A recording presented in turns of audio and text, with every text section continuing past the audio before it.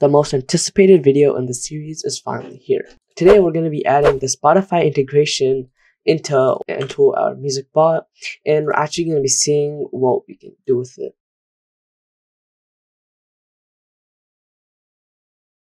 But before we do that, we're going to have to do a couple of prerequisites before that, because I guess first we're going to be actually using just the Spotify in general. So we're going to have to create an application for it, and we're going to have to do all of that. So what you want to do is you want to navigate to the Spotify developer screen. So just go to developer.spotify.com, and what you want to do is we're going to actually make use of their database. So how we're going to do this is we're just going to click on dashboard, and you're going to have to log in, of course. And here you could see that I have a couple. So here is my Discord music search, and then this is my other one. And yeah, so what we're going to do is we're going to click here and create a new app. So I'm just going to call this Discord music search, and YouTube, maybe YouTube. Okay, we're just going to do a YouTube tutorial API. You're going to have to click this, and then you're going to click create. And what that's going to do, that's actually going to create the actual, just the dashboard, right? And I'll show you here. So then what you're going to do is here you have your client ID, right? And if I click here, you also see my client secret. Of course, I'm going to reset after this video. I'm not stupid. But right here, you're going to be, or we're going to be actually utilizing these too. Let's actually create what we need to do. So what we want to do here in our Visual Studio Code is we want to actually create an extra end to the create node section where we can actually configure that.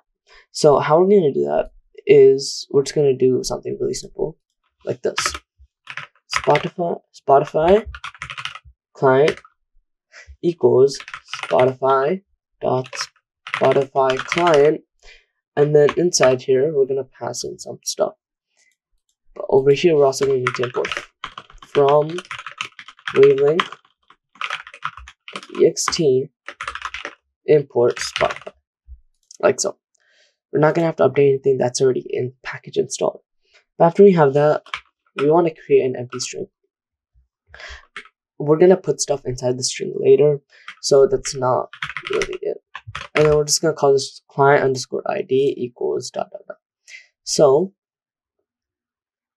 now that we have that, we can naturally, it's just going to be equal to it. It's a bit harder to type because it's all on the edge of the screen. But now we're going to do something else. So client underscore secret. And then that's going to be also equal to something blank. Now what we're going to do is we're going to actually paste in what we had. So what we're going to do is if you go into here, your dashboard, you can just copy this, copy it, go into your Visual Studio Code, and copy it above here.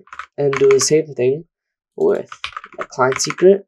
I'm just not going to show it because I don't think there is any need to. It's right here. And there you go.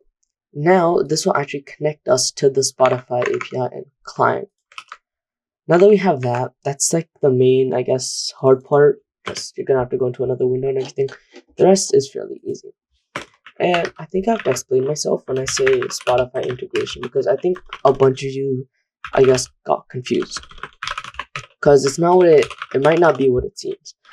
So what it actually is just we're gonna use Spotify. We're not gonna use Spotify to actually play the actual, I guess, song, but we're gonna use it to grab the song. So we're gonna put in like the Spotify link, and then it's gonna grab the song from that, and it's gonna play it. But here I am, commands context, and then here next to it we're just gonna add search. It's the same thing, equals str, and then we can literally just copy the one from play right here. We can actually copy all of this because it's essentially the same exact concept, just a bit different. We're gonna indent it so it's proper, like so. And we're also gonna do something like here. Gonna have to unindent this once, like so. And then we're also gonna do if vc.loop return. Alright, like that, because we just don't want to keep on setting it to false every single time. But now that we have this, we're gonna change just a couple of things. So what you need to do is our main thing is gonna be in here. Everything else can really just be the same. It's really just this that matters. So inside here, we're gonna have a try statement, which is gonna be track equals Spotify,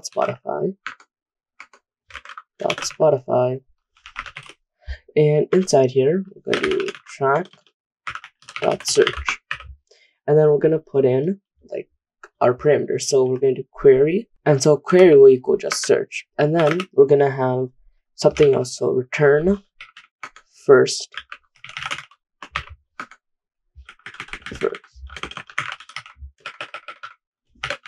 Okay, so what this will do is this will search for whatever search term you provide, and then whatever like is returned first, it'll just return that back to us. And that what we can do after that is just indent this entire line like so. And then what we can do is also indent this, and now we're gonna have to add an accept statement, and this is gonna be called accept, and we're gonna have to put something. So it's gonna be, we're just gonna do exception as E.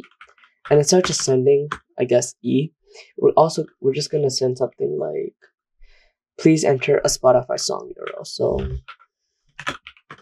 please enter a Spotify song URL. Okay, I feel like that should do it, and that's basically it. Yeah, believe it or not, that's all it takes, because that just did everything. And even if you want, we can also do something like print E, and we can just print the exception. Here, I'll actually either return to this instead, like so. And now, last thing we want to do is over here, see where it says search. We want to change that all to, I guess, just track.title. So, like so.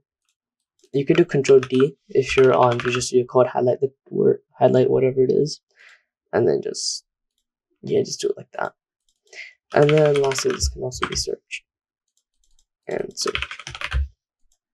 But yeah, that's basically it. So now what we're gonna do is we're actually gonna hop in a Discord and we're gonna test it out. Okay, so here I am in my Discord, right? Like down below in the description, I'm trying to get to 850. I'm already there, sorry, at the 1,000 members. And here I am in my voice channel, and all I'm gonna do is do play, and then here's my Spotify song. Like that's right. You won't actually hear the song because I don't want to get copyright striked. So yeah, and so but you can see, and I'll tell you that it is actually playing. You can see it's highlighted in green, and yeah, it's playing music, and it works just like the same. It just works how it regularly does, right? If I do Q, all the other commands will work just the same. Nothing's really changed, right? I could check the loop, enable it, disable it, whatever I want. And yeah, that's just how it works. So I hope you enjoyed that Spotify integration. If you wanted more, I'm sorry, but like that's the only thing that Wavelink will allow. And actually Spotify, you can't stream music from there anyways using their API. You can only do it straight from their web application.